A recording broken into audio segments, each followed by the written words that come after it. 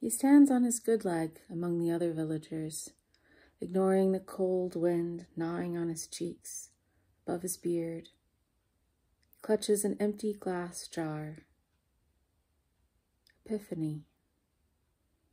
The priest's voice drones on, so he tries to catch a piece of prayer, the piece of prayer, but it flutters out of his reach, caught up on the wind like incense. And he is afraid. The fickle breeze will only dash it back to the earth, or shred it in the trees before the Lord can hear.